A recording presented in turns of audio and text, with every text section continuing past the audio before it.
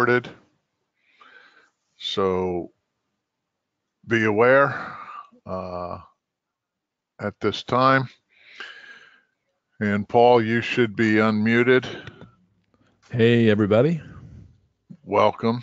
So today, CamaPlan is going to present Paul Moore, and we're going to be talking about multifamily investing. I met Paul last spring at the Mid-Atlantic Summit in Philadelphia. I found his thought process and knowledge to be very impressive, and that's why I'm very glad that Paul's here with us today. And I'm not sure if it's just because he was smart or maybe it's because we're similar in many ways. Paul graduated from Ohio State, a Buckeye, with an engineering degree. I also graduated with an engineering degree. However, he went on to get an MBA from Ohio State. Then Paul started management development with Ford Motor Company in Detroit.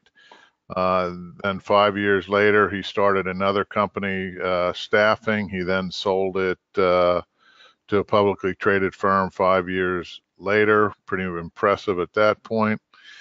And along the way, Paul was a finalist with Ernst & Young's Michigan Entrepreneur of the Year 2 years straight.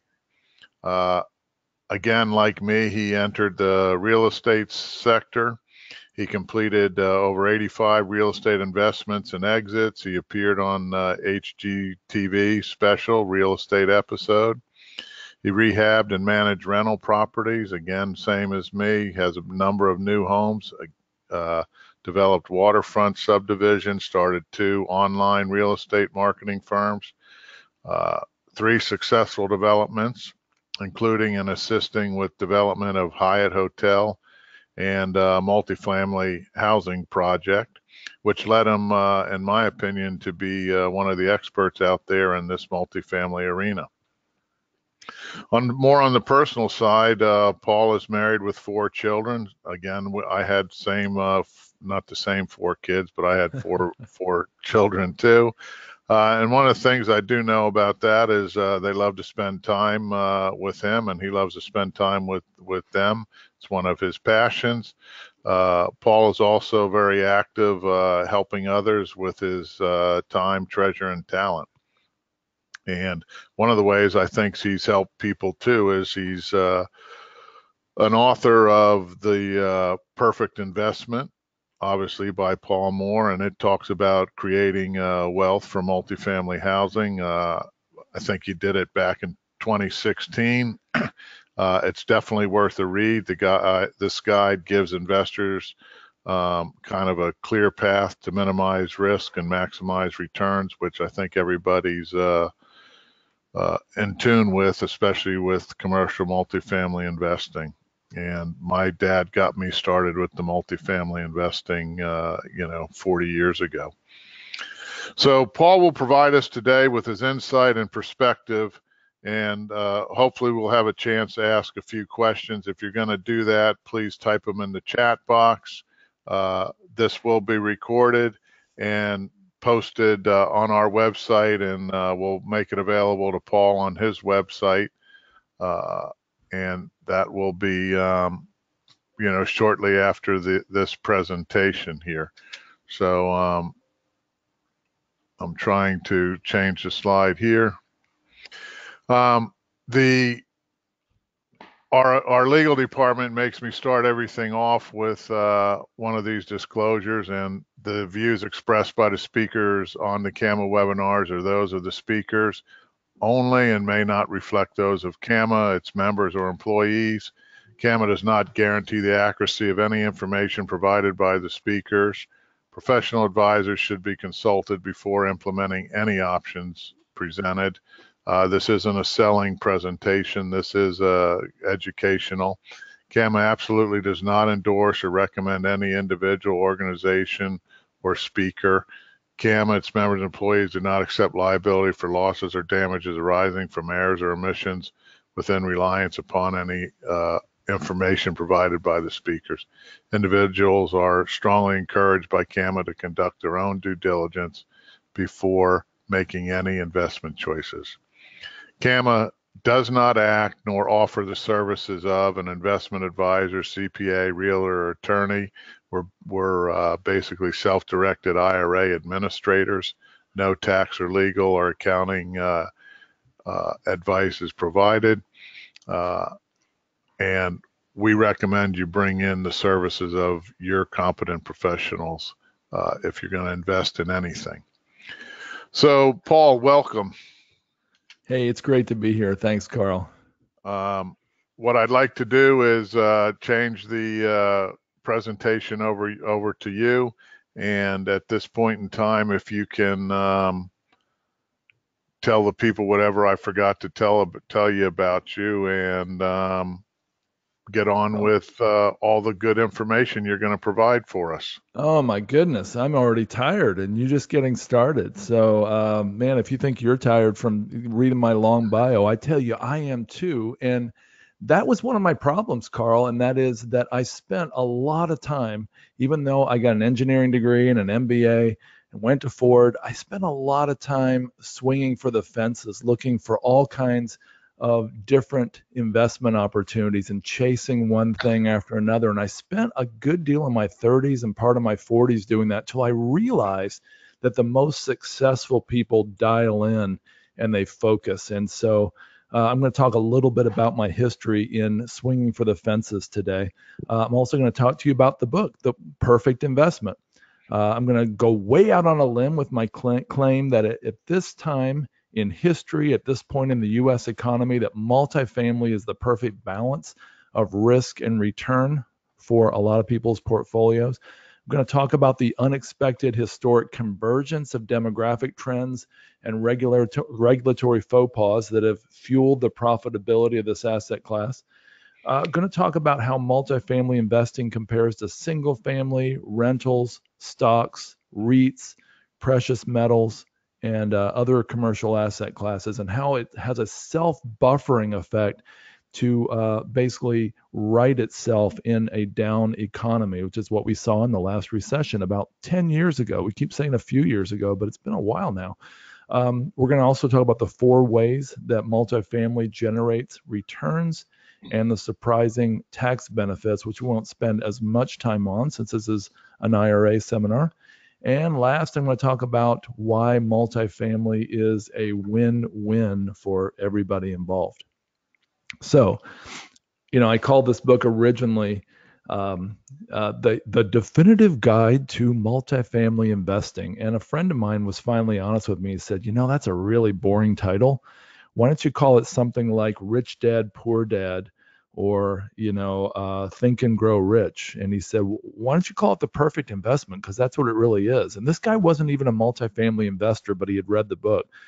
And I'll tell you, it is an arrogant claim to say that the book, that, multifamily is the perfect investment. But I'm going to try to prove it to you on this webinar that it does have the right balance of risk, return, predictability, and stability. So, talked about chasing shiny objects. I sold my company, like you mentioned, Carl, when I was only 34 years old, and I kind of thought of myself as semi-retired investor. And it sounded like a good title, but I didn't know what the heck I was doing.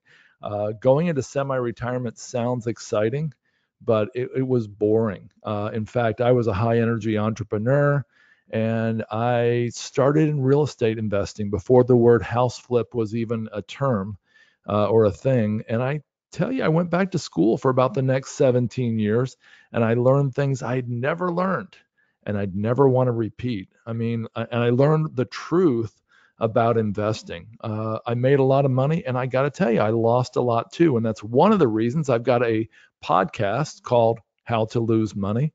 It's at howtolosemoney.com.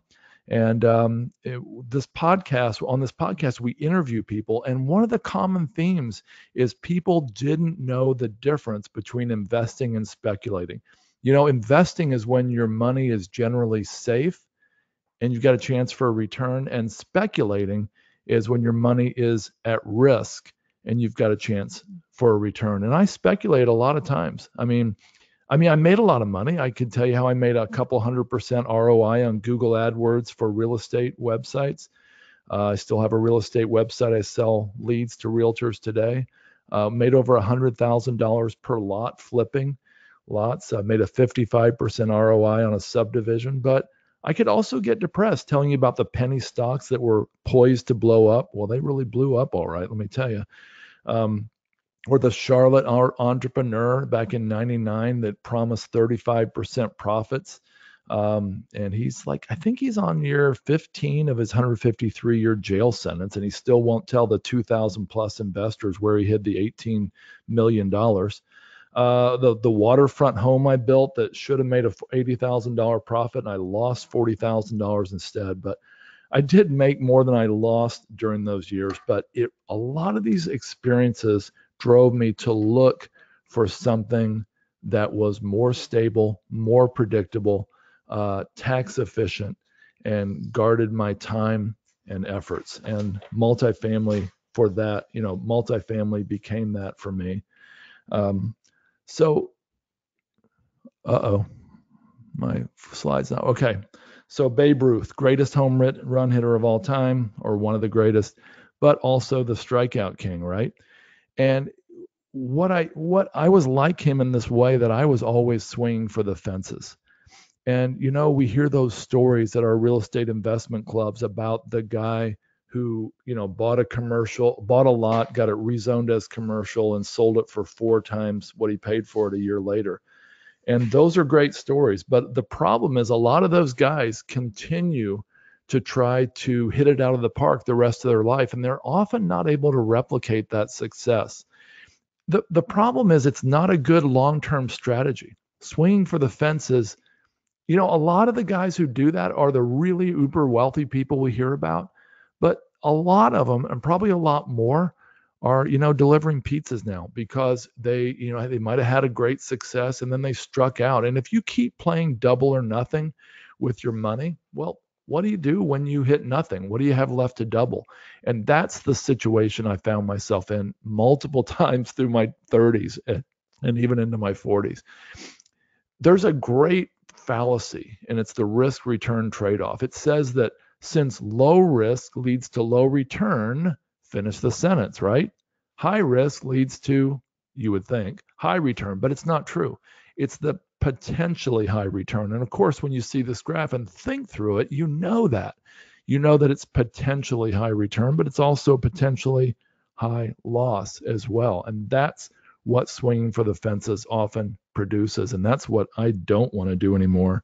And in fact, that's what multifamily has done for me and for my investors. And I tell my investors all the time, don't roll the dice with any money that that you have, that you want to live on and that you want to preserve. It's fine if it's fine to speculate, as long as you're speculating with a smaller percentage of your funds. You can speculate as much as you want, actually, but I recommend that you don't speculate with any money you wouldn't be alternatively okay with using as kindling in your fireplace, because often that's what happens. And so Paul Samuelson, the first Nobel Prize winner in economics in the US, said investing should be more like watching paint dry or watching grass grow. If you want excitement, take $800 and go to Las Vegas.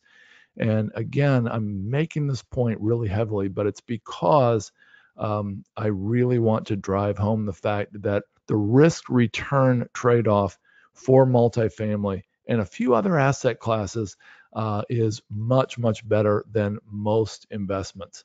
So I was 50 years old, and Carl, I know I don't look a day over 40. You're probably thinking, right?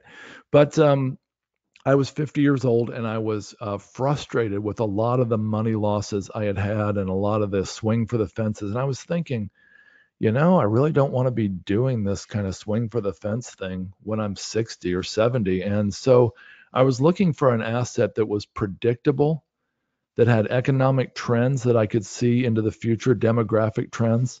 I was looking for something that wasn't based on the latest mood on Wall Street or the latest war in the Middle East or fires in California. I was basically looking for something that was predictable and that I could pass on to my kids. And I think I found it. And so today I'm going to talk to you about investing in stabilized, cash flowing multifamily properties in great markets. So these are some real headlines I pulled out. And the multifamily sector, whether for good or for bad, has just been going crazy, and it's just been in an incredible boom for a lot of years, really since the middle of the recession, 2010 or so. It's just been straight up. And so, what I want to do is talk about the demographic trends and the regulatory faux pas that have led to this situation. Now, the American government, in its great wisdom in 1995, passed some laws that said that if anybody who could fog a mirror can get a loan. We all remember that. And when they did that, home ownership in America, which had traditionally been between about 62 and 65%, shot up to 69.2%. Now, in 2005, things began to crumble, and for the next decade to 2015, they slid from 69.2 down to a 48-year low of 63% in that decade. And every percent drop meant a million new renters. The government had messed up, and of course, the mean bankers were blamed, and I'm sure that they had a part in it as well. And we can prove that. But the point is, um, multifamily grew during this period, and at the same time, during those years of the recession, there was very little new multifamily being built. So the supply and demand got out of whack pretty significantly. Now, there are three major demographic trends that are driving this increase in multifamily and decrease in home ownership. One is baby boomers. Baby boomers, a lot of us on this call, Carl and I included, they're 77 million strong, and baby boomers are the fastest growing group of fastest growing group of multifamily tenants. Now they're the smallest group, but they're growing faster than any. And statistics say that when they rent, when we start renting, we never go back to homeownership on average again. And a lot of what happened, I think, is the last boom, the last bust taught us that the American dream of home ownership, well, it wasn't necessarily our greatest investment like we thought. And so a lot of people got disenfranchised. And one group that got very disenfranchised was the millennials, who were able to look at their parents, their uncles, their friends who lost their homes, and they said, none for me, thanks. Now, this group is the largest demographic group in American history. And while U.S. households the newly formed households in America have traditionally bought versus rented at a 65 to 35 ratio, new households in the millennial group are now owning versus renting at a, get this, 25 to 75% ratio, meaning 75% of new households are actually renting now. Now, millennials are largely disenfranchised with home ownership. They feel they have record student debt, for one thing, and record other debt. They don't have a tremendous penchant for saving. On average, there's, of course, exceptions to that. And they often don't see the point in being tied down to a contract on a seemingly overpriced home for 30 years when they might have new friends, new jobs, or new adventures across the city or across the country next year. And so they like access to public transportation. They don't like gridlock traffic. They like, the environmental, the environmental soundness of using buses or bikes, often rather than cars. And, apartments lend themselves to that more on average than a home in the suburbs. We're talking about demographic trends. There's baby boomers, there's millennials, and there's immigrants. U.S. immigration continues to play an increasing role in the demographic landscape of America. And U.S. immigrants rent more often than they own, and they rent for longer periods of time on average for a variety of reasons. So what I want to do is, this is possibly the most important slide in this presentation. Multifamily offers the best risk-adjusted returns of all asset classes. Now, this is a Sharpe ratio.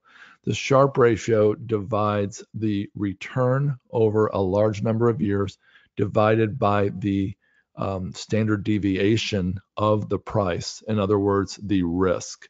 So it's return divided by risk.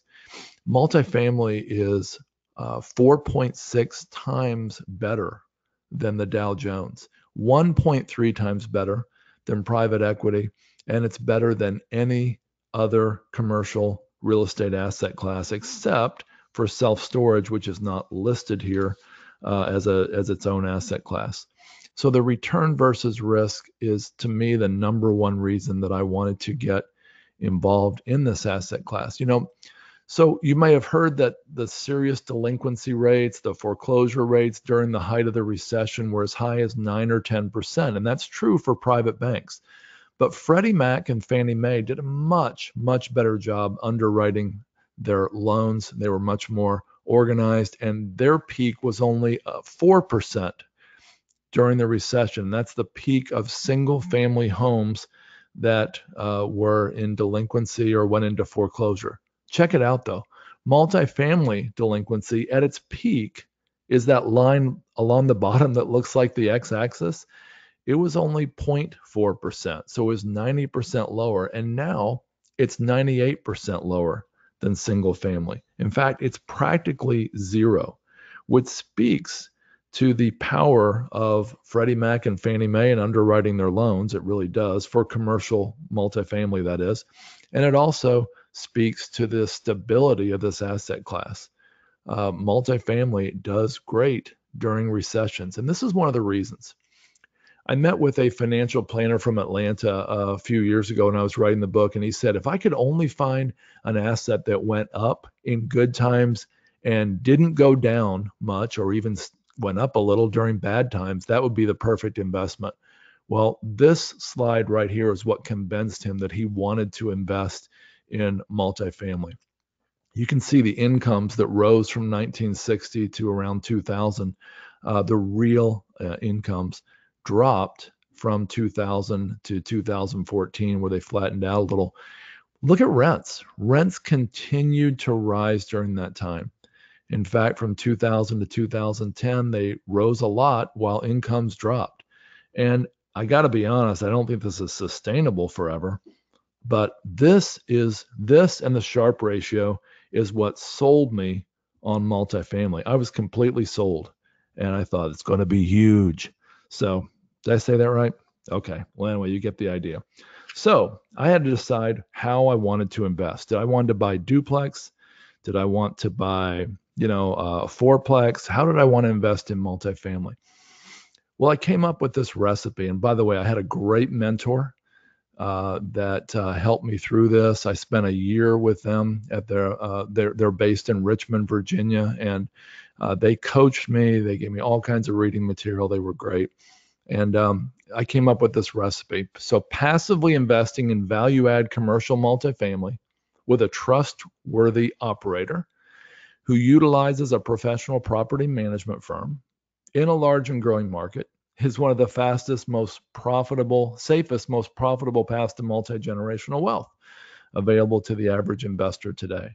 So we're going to talk about these. So commercial multifamily, there is residential multifamily, which would be like a duplex up to a fourplex. Then there's small multifamily.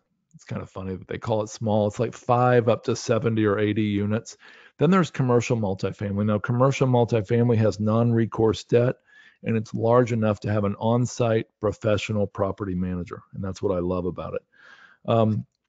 We want to invest in a large and growing market. Some of the reasons for that is we can have a choice of property management firms, and we can also have a lot of potential buyers when we go to sell. Because you can't change the location, right? Okay, Captain Obvious. Well, anyway, you've heard location, locate, and all that stuff. Well, that's really important. But another thing that's really important is a professional property manager. We believe that 2/3 of the success of any multifamily investment is based on the location in a large and growing market and a professional property manager.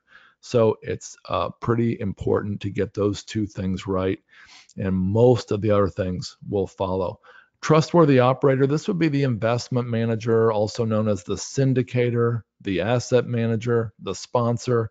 That would be somebody who pulls together the debt, the equity, buys the property, and asset manages the property manager. It's very important to find a good one. An expert asset manager, that's about the same thing. Somebody who's not just going to be there at closing day, but going to be managing this for years to come. Stabilized properties. By the way, there's lots of ways to invest in multifamily or anything else. You can buy an unstabilized property. You can buy an empty building, with 100 units. I have a friend doing that. But in my theme of low risk and hitting singles and doubles rather than swinging for the fences, I chose to want to invest in stabilized properties. That means properties that already have, say, 85 to 95% tenant occupancy, but they still have some meat on the bone or upside. And that's where value add comes in. A value add is a term that's thrown around a lot, and I've never heard this definition, but I consider a value add buying an asset that has a given known ROI, return on investment, and meaningfully improving some aspect or aspects of the property in a way that the ROI on the improvements is much higher than the ROI on average in general, bringing up the weighted average ROI of the whole project. Man, that was a mouthful. Let me say it simpler. Value add is adding value to and adding income to a property so that the value of the property goes up. Now, this is an apartment complex, townhome community we bought in Lexington, Kentucky about a year ago. Nice missing shutter. That's a picture when we bought the property. Hopefully that's fixed now. This is a property where one value add we did immediately was it had carpet, ugly carpet over hardwood floors, really nice hardwood floors. And so we removed a lot of the carpets, not all of them yet, and we are able to charge more. Now, the cost of removing the carpet and refinishing the hardwood floors is, let's say, $1,200. And if we can charge an additional $50 a month for that unit, that's $600 a year. So the ROI on that $1,200 to remove the carpet and do the hardwood is $600 divided into $1,200 cost, or 50% annually.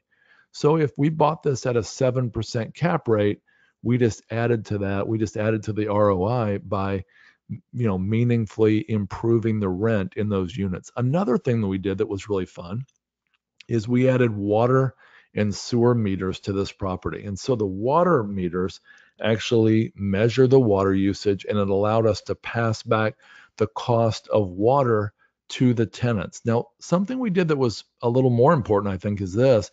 We realized when we were doing due diligence that the cost of the water bill for this property was about 110% too high. What was going on? Well, we knew there was a lot of toilet flappers that were loose and things like that, but we also found out that the water level in the pool was dropping 4 to 6 inches every day. We asked the maintenance guy from the former owner. He said, I don't know. We just fill it up every day. But not to make fun, but he just kept filling it up. They didn't research it. We found out it was wasting thousands and thousands of gallons of water. So the cost of that was $65,000 or so to add water meters. And we're able to save about $60,000 a year. So the ROI on that's, close to 95%. Well, every year we're putting that, that's going to the bottom line, increasing the income. But more importantly, with commercial properties, it's also increasing the value, because the value of a commercial property is derived by the net operating income divided by the cap rate, or the general rate of return in the market. And so the value of multifamily and commercial multifamily is powerful compared to residential homes. Now, we're all familiar with appraisals on residential homes.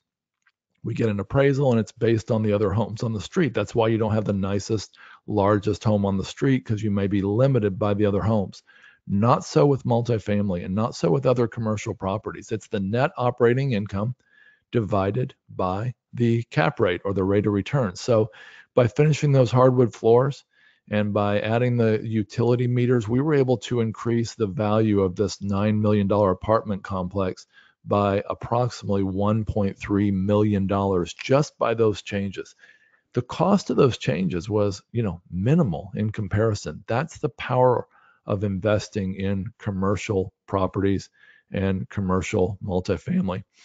Now, this is I want to talk briefly about how returns are derived in multifamily and other commercial real estate. We call it CAP-T for short, and it's a lot better than the old acronym, which was CAT-P. That's kind of gross. Sorry. Oh, so anyway, moving on. CAP-T is an acronym for cash flow, appreciation, principal paydown, and tax benefits. Now, the cash flow typically on a commercial multifamily property is somewhere to net to the investor between, say, 5 and 8% a year, can be higher. And so that is, of course, the distributable cash flow net from the operating income at the property. Appreciation, this is really powerful.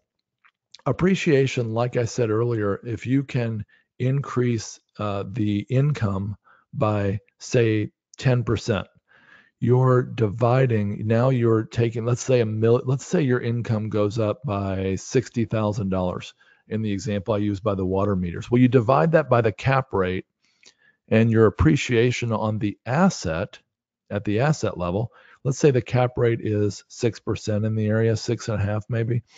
Divide the $60,000 that you're saving by 0.065, which would be the cap rate, and you get an increase in value from that simple change of about, I'm doing it in my head, $900,000, more or less. So $900,000 in appreciation to the asset, you think, wow, that's great. The investor's value just went up by our equity just went up by 12%. Not true. The asset went up in value by, say, 12%, but because of leverage, the equity went up by 2 to 3 times that. So that simple change for us increased the value, the theoretical value at least, of the property by, say, 30%. That's pretty powerful. And so there's lots of value add things like that that can be done. So that's C for cash flow, A for appreciation, P for principal pay down. Now, I was really cynical at first. I thought, well, that's not part of the return. That's just paying down principal. Well, it really is. And you're probably ahead of me on this, because it's money that should have been profit, should have been flowing to the investors all along, but instead was being paid and essentially held in limbo by the bank, because that money was paid to them during the course of the holding period. And so principal pay down typically starts after the interest only period at about 2.5% return per year, and then it rises as as principal is paid down more. It rises to up to about 4%. So that's adding to the return. You take the cash flow, the appreciation, and principal pay down, add those together, and for a typical multifamily property, that would be the total return would come in at something like 12 to 18% annually. Now, you may be thinking that's low compared to what you've heard, and yeah, it is. Historically, over the last many years since the recession, a lot of multifamily operators have had a lot better returns than that. And so, but I think going forward, as tight as things are and as overheated as the market is, I think that's a reasonable range, say 12 to 15, maybe even up to 18%. Now, that's for stabilized, by the way. If you want to go to an unstabilized property, you may have a zero return for 2 or 3 years and then a very large return after that. Tax benefits, we're just going to hit very briefly since this is an IRA seminar. One thing we love is the fact that directly investing with the right kind of operator, it's not like investing in a stock of a company. You're actually getting the depreciation passed through directly to you, which is great. The return of capital, return of capital is a tax benefit in the sense that if I refinance a property in year 5 and give the investors all their capital back, all their equity back, and then they continue to have the same ownership percentage, well, that return they got is tax-free, just like refinancing your house. Tax benefit number three is accelerated depreciation. We do cost segregation studies, which means that our properties have a study which massively accelerates the depreciation and decreases the tax liability, usually makes it about zero or so the first 5 years, actually a negative number, and then it even carries over to up to 6 or 7 years as the property moves forward. So you get money in your bank account and a negative number on your K1. Of course, investing through an IRA already has that built-in benefit, and many of these other benefits already built in. So you're at the right place investing with CamaPlans already. Number four, correctly classifying fully deductible repairs. I believe it's section 179 just got dramatically expanded in the new tax law and allows people to write off a lot more of their expenses in the current year. Refinancing tax-free, we already talked about that earlier. Defer taxes through a 1031 exchange. In the new tax law that came out December of 2017, the 1031 exchange was threatened to be lost, and it was. It was eliminated for cars, trucks, airplanes, all kinds of things, but not for real estate. So another benefit for investing in real estate. Now, you may think it's time to die and pay taxes at some point, but as many of you know, there is a capital reset at death. When somebody has assets in their portfolio, and let's say they're way down depreciated after doing 1031s and other things over the years, if the depreciation that goes into that is reset, the value, I should say, is reset, and the heirs can actually pay no taxes on that, though if it would have been sold before the person passed away, there would have been a massive tax liability.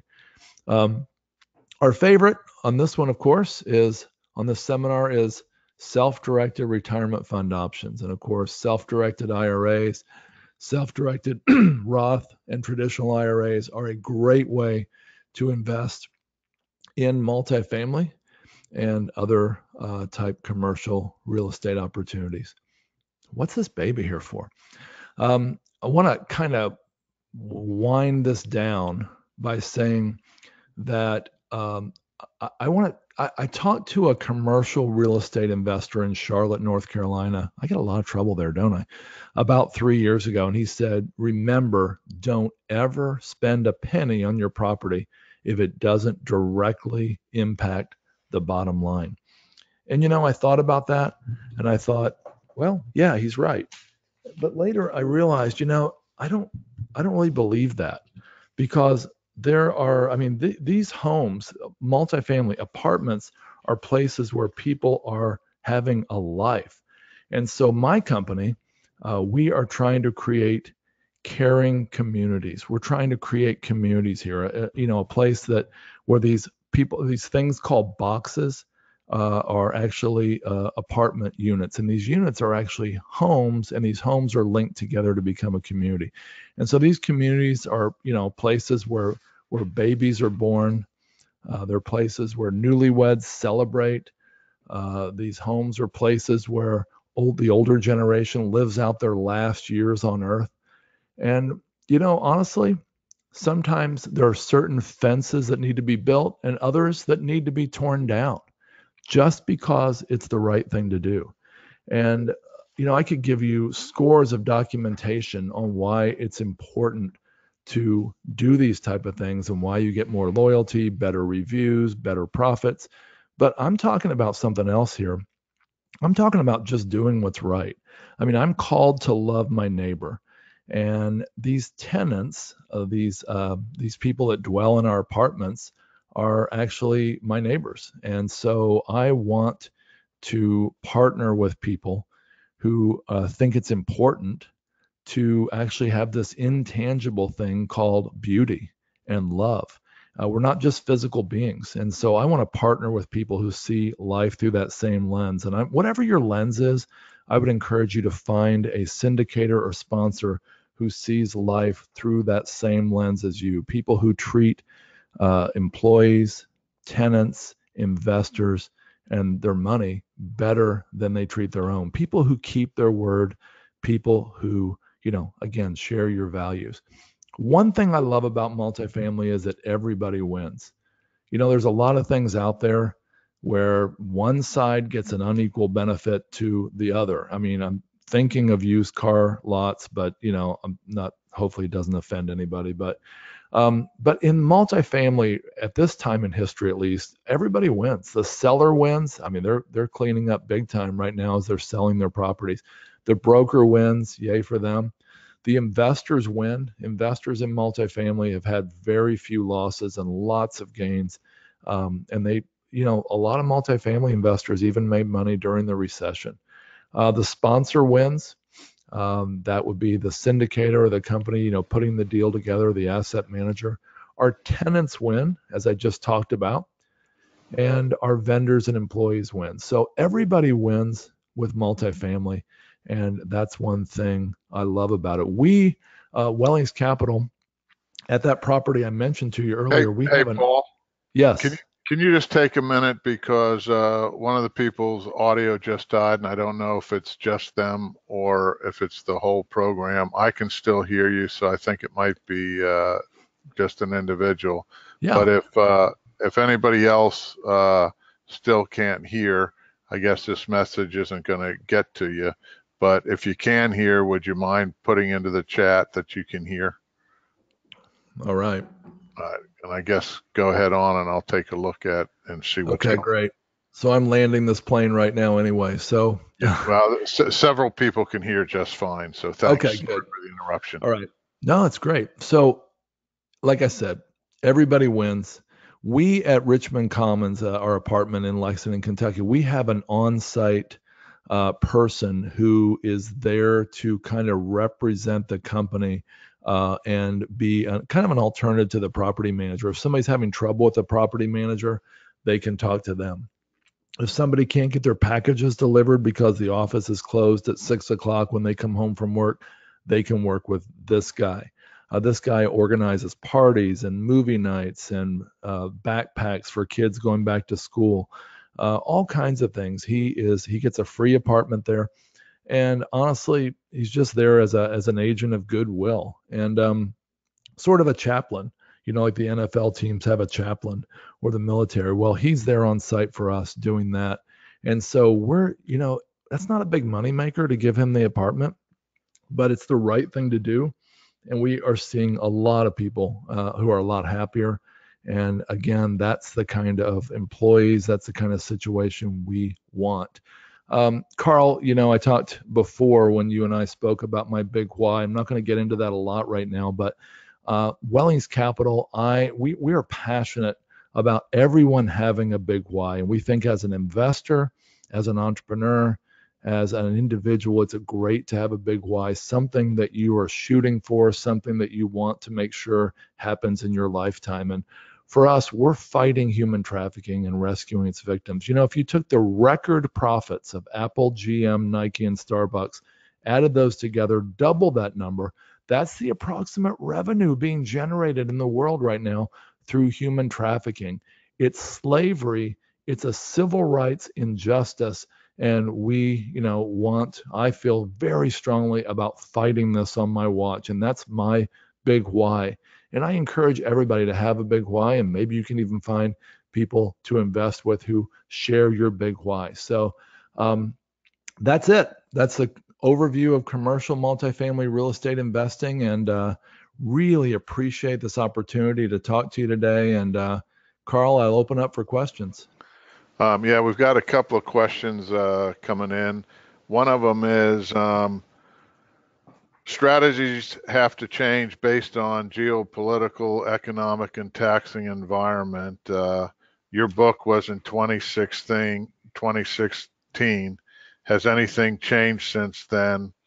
And then they reference state and local taxes are no longer deductible for home ownership after $10,000. Is that going to push more for people renting? Do you have any idea? A lot of people felt that when, I don't know if you can see me now, I put myself on camera here. I can. Um, a lot of people felt that when the tax law changed to make a lot of the mortgages not deductible, a lot of that not deductible in places like, high dollar places like New York or California or other places, it would drive more people who were on the fence into renting. I don't know if that's happened yet. I think it's too soon to see if the statistics are out, but I think it's pretty likely that that is happening and will happen. The book is 2 years old, but I don't know of anything else that's significantly changed except this. I think that there might be a little more uptick in millennials wanting to buy homes now than we had thought before. And one of the reasons is that some of them, that the mortgage requirements have been relaxed quite a bit in the last 5 years, allowing more people to buy. And I think we saw that happen before, like I said, in 1995. So we'll see how this plays out. Another question here is, do you buy and hold or sell sometime? And if so, when and why do you sell? Great question. So we got a 12-year mortgage from Freddie Mac on the property in Lexington, for example. And so we're planning to hold it through the next cycle. Now, here's the reasoning behind that. A lot of people make a lot of money, especially when they catch a falling knife, like people were doing in 2008, 9, and even 10. And they were buying at deep discounts and able to flip and sell it for a huge profit in about 2 to 3 years. That's great. And that happened all the way through recently. That's not the time we're in right now. There's very few great deals in multifamily or any other commercial asset class.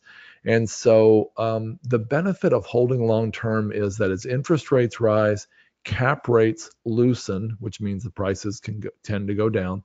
Inflation also tends to rise, meaning rents are going up, income at the property will go up. Well, guess what? When those shrink again, when the interest rates drop and when the cap rates tighten again, meaning the prices go up, typically the income doesn't go down with them.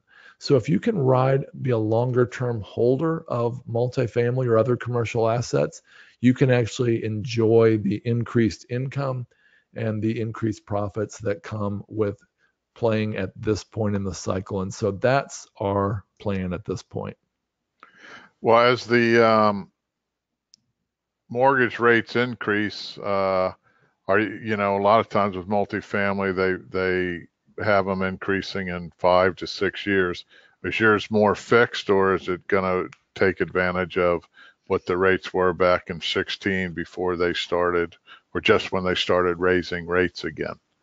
Okay, so there are a lot of bridge loans out there, especially for steep value adds or construction development projects. And those are at risk because a lot of those are 85% loan to value and they have a floating interest rate and they have to refinance in 2 to 3 years. And a lot of those are coming up and there's going to be some problems on the horizon, especially if cap rates if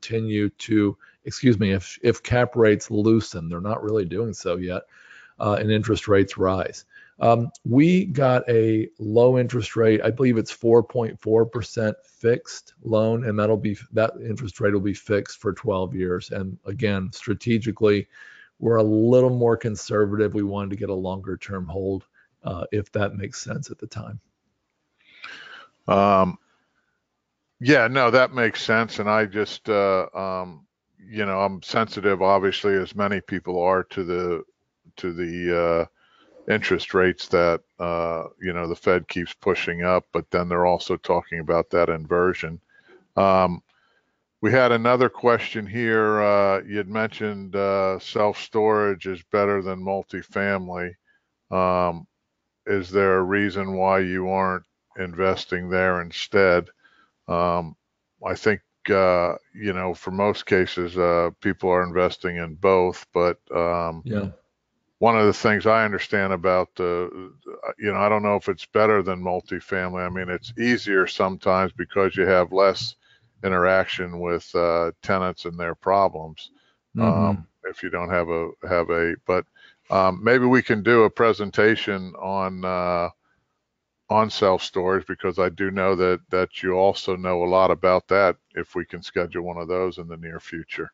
Absolutely. I think what I meant to say was the Sharp ratio was actually more favorable for self-storage than multifamily.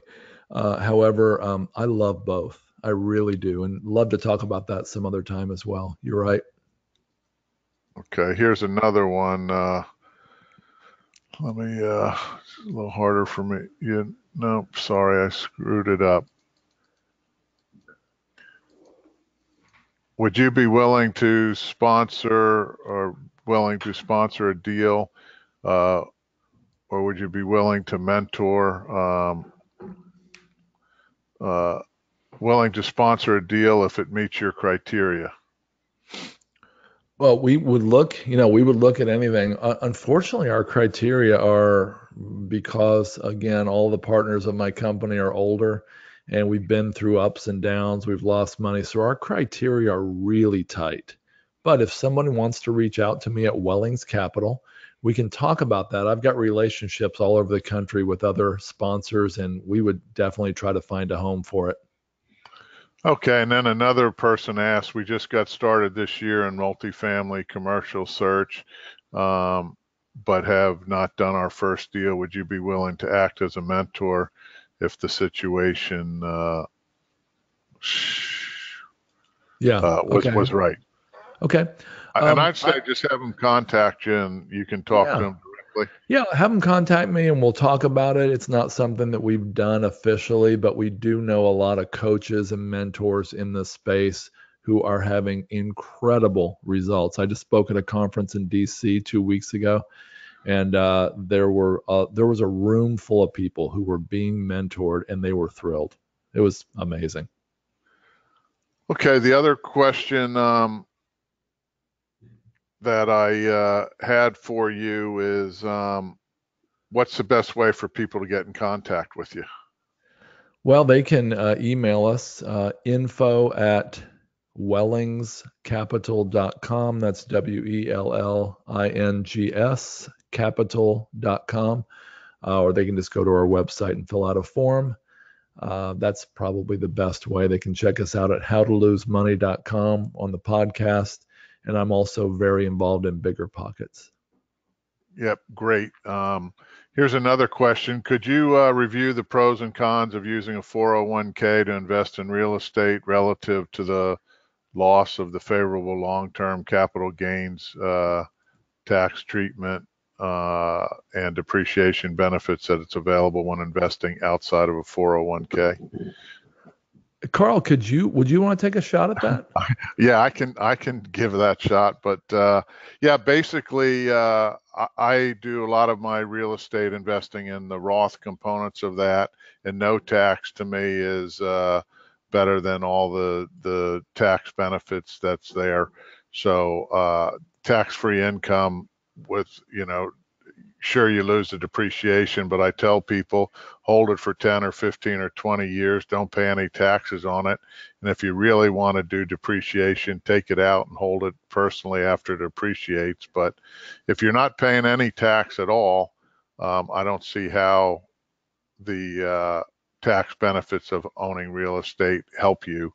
So I always look at the what I'm putting my 401k or IRA money into, what's the return of that, and can I put it into anything else that's going to get me better returns? Now, do I have property outside of the IRA? Sure, because I didn't know about self-directed IRAs till the early 90s, and I've been buying property since the late 70s.